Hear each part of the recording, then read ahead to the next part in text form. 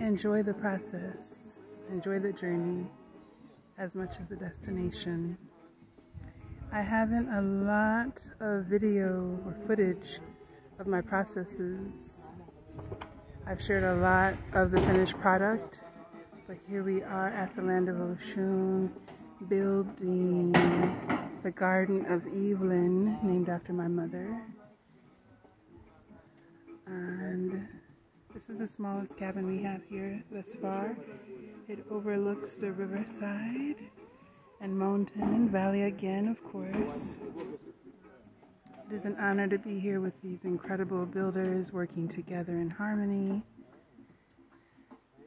We're about 50% complete, and we're going to add an extension of a veranda in the front and some additions on the side. Here goes Mama Evelyn. Mama Evelyn, the Garden of Evelyn.